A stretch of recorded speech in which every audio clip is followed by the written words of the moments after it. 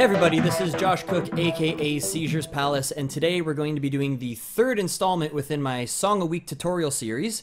And yeah, to start everything off here, I have Basement Love in the studio with me today.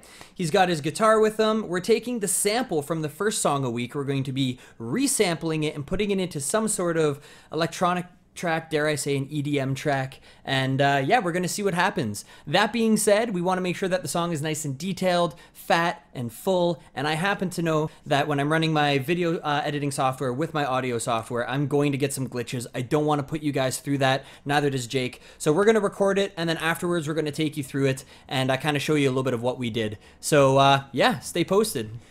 All right, hello. Let's get through the third Song a Week walkthrough, and this one was done with Basement Love, and it was a resampling of the first Song a Week, and the whole point of it was to take the classical vibe of the first song and put it into some sort of house-style track or electronic track. In this case, we did something at around, yet again, 110 beats per minute, and we went with a funkier sort of vibe with some nice funky synths and guitar and some popping and slapping bass, and let's get through it.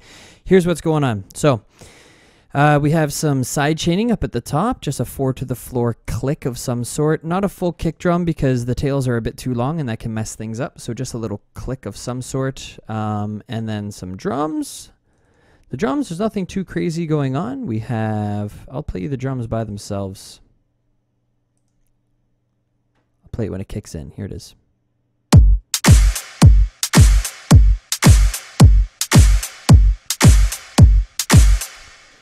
So you can hear there's quite a bit of reverb on the clap. Aside from that, it's just a basic sort of drum beat, nothing too intense. A little bit of swing on the hi-hats. Excuse me. If I was to go over to the clap, you'll notice that we have a audio rack here with a clean channel and a reverb channel. So for the reverb settings, we went with a fairly long decay, medium long anyway, basically 2.5 seconds, 2.41. Size is close to medium, a little bit of a trim off the bottom and the top for the onboard EQ here. Nothing too intense going on in the diffusion network. Quite a bit of reflection and a little bit of extra diffusion. Whenever I jam with Jake, he always likes to do a little bit more reflection and diffusion. So he kind of got me into that sort of more thicker reverb sound. If I was to continue on, let's keep going. So you know what? Let's listen to it from the beginning and kind of stop and go as we go through it.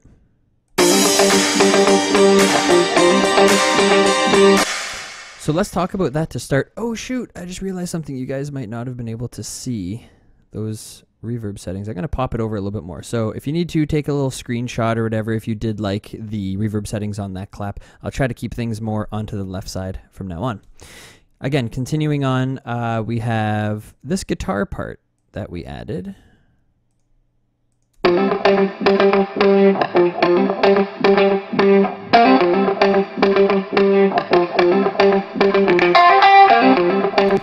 So Jake basically one-taked this. He just played it really quick, got it, I think, well, we did one take it. He probably played like 4 or 5 loops through and we took the best one.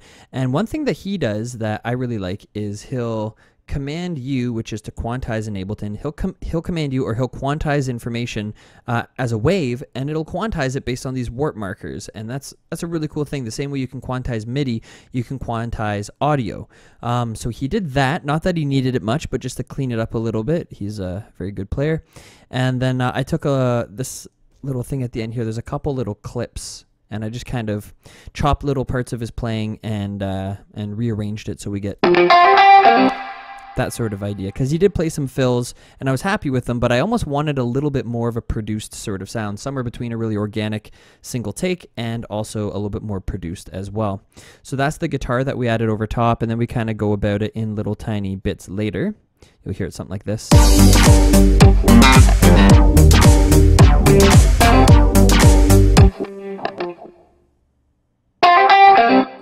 That sort of idea. So over the intro there was the guitar and the claps that we added, and then the rest was all just quite simply Song a Week number 1, right? So then again, the drop kicks in after some little lasery sounds. So yeah, we got some just little effects that we put in there. Yeah. And that sound there comes from bit crushing. So what I did was I threw a redux onto our master channel, and then I automated the sampling. We made sure to set it to soft. Hard, if you set it hard, which is what it's naturally set to, I believe, you by changing this knob just the tiniest bit, the downsampling, you get a really exaggerated effect. And I wanted to be able to kind of have something a bit softer that felt not too video gamey, I guess you could say, but just some sort of crunchy sort of wrap-up effect.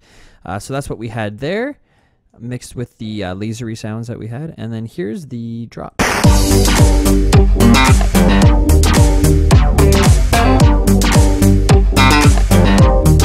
So let's go through those layers. Past that, it's just a lot of repetition. So I'll just loop this section here, and I'll go through it bit by bit. So here's the drums.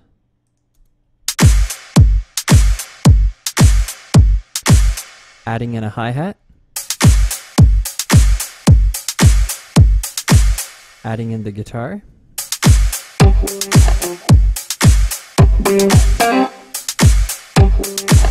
Now notice the guitar sounds a little squashed this first time. So you get bumping. That first note's really popping through and the rest not so much. It's because I have a compressor set up to sidechain, in other words, get quieter whenever the, I should say sidechain compress, whenever the slap bass kicks in. And we're getting to that, but I'll preview that now.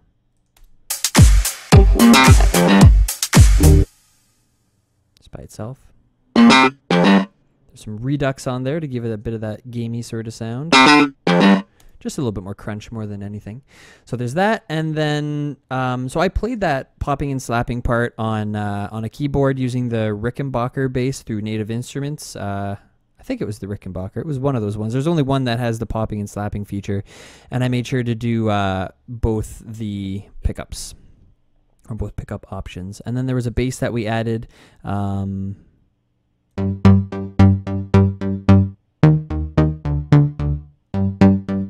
Nothing too intense, and then a sub. That's just massive doing its thing. And then Jake created this sort of disclosure-ish sort of effect. Again, feel free to take a screenshot of this. I'm sure there's some stuff going on behind the scenes, but he came up with this, and then I came up with a little keyboard part for it.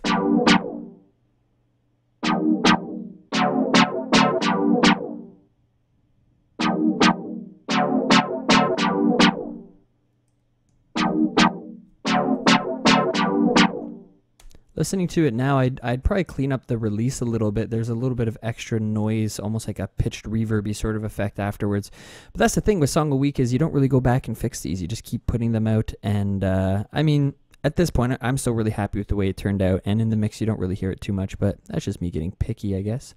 And then here's the sample. We actually took the sample and we did the classic sort of automated auto filter sort of effect within a lot of the newer genres that are coming out, like future bass and that kind of stuff, where you take a filter and you bring it down. In this case, we brought it down to about just close to 300 hertz. We opened up the envelope considerably, and we sidechained it from our sidechain channel, SC, which you might remember is up here, and it's just a 4/4 sort of click. And then what we got was something like this.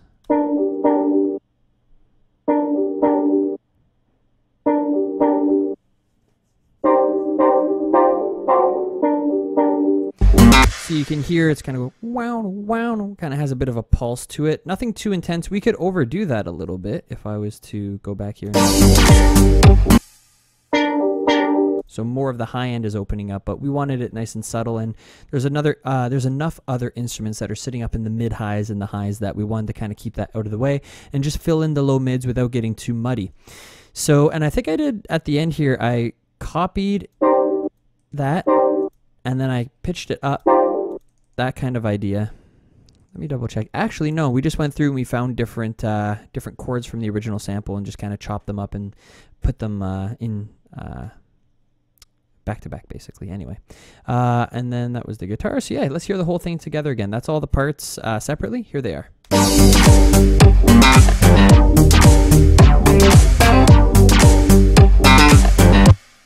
Nice.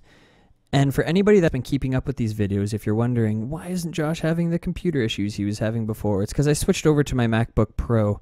Thank you, Apple. You're so consistent. My Hackintosh is great, but I still have to work some stuff out to get it to work better for these videos. I'm also looking into upgrading this whole setup so I'll be able to keep these videos nice and consistent to the professional quality that I'm looking for, but I figure, hey, I could have started these videos a year from now where everything was set up, or work my way through the technical difficulties. I don't mind if people come back and see all that kind of stuff, because it goes to show you got to start from somewhere, right?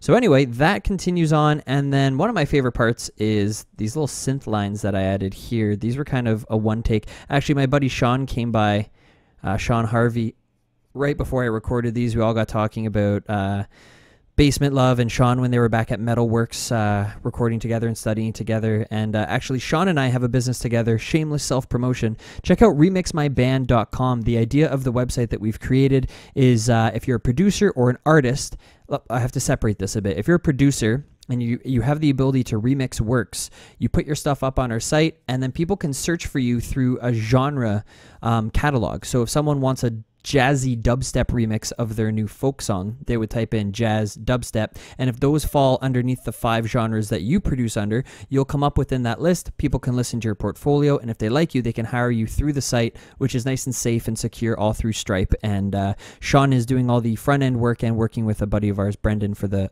back end work as well too. So check out remixmyband.com. It's a great way as a producer to make a little bit of extra money, and if you're an artist and or in a band and you're looking to remix one of your works, go check it out. Currently, all the producers on the site are there for free until around Christmas time, so you won't have to offer them hundreds and hundreds of dollars for a work. I would recommend maybe between $50 and $100. Just start to get the producers rolling, and I mean, it all depends. If you find someone that's really, really worth the extra money, by all means, you get what you pay for. But long story short, if you want a remix done, you can check out the producers that we have, and it shouldn't cost you an arm and a leg, and you'll get a nice piece of work done in the end. So again, remixmyband.com. If nothing else, just check it out. So here we go. Here's that synth line I was talking about.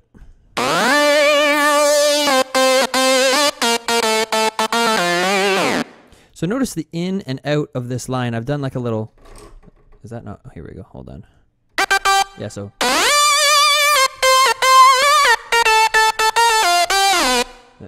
My laptop's in the way, so that sort of idea. So sliding up into the first note, kind of like a Hammond organ technique. So if we go into it, you can see this was all played, and if anything, not even quantized, I don't think. Yeah, just playing the G minor blues scale. And then it's harmonized in thirds here, which was kind of fun.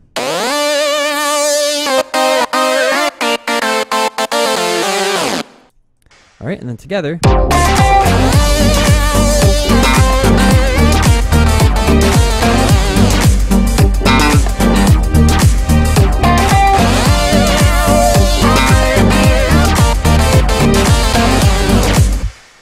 All right, and that takes us into the last part of the song, which is the second section of Saw 1. So it sounds like this.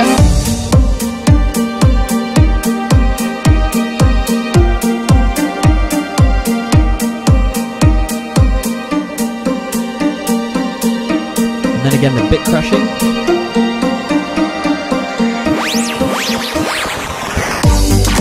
That sort of idea goes back into the drop, and then the final drop, we decided not to throw in, like the second drop you were about to hear has that organ line again, or the synth line, I should say, and the last drop has something a little bit different. It has this end pad here, and this is, I believe, Absinthe? Yeah, Absinthe, another Native Instruments product. Shout out to Native Instruments, you guys have some great products.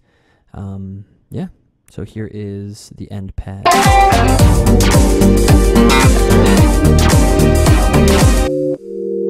what you're listening for.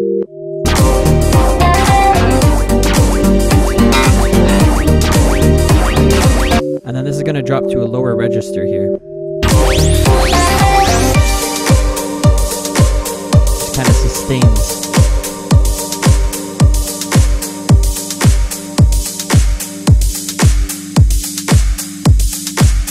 Anyway, that takes it straight through to the end, just with some drums and a nice little DJ-friendly outro. That is it. That is the walkthrough for Song of Week number 3. Hopefully you guys got some information from this. If you are curious about anything as to any of the specific settings in the song, or automation or anything that I didn't cover within this video, please do comment, and I can try to give you as much info as I can if there's any techniques that you'd like to copy or learn from or develop as your own. That's why I do these videos, is a free way to teach and to get a few new students along the way, and just share some things that I would have loved to have known when I first started this stuff. So anyway, one more time, my name is Josh Cook, aka Seizures Palace. Don't forget to like, comment, and subscribe. I will see you next week.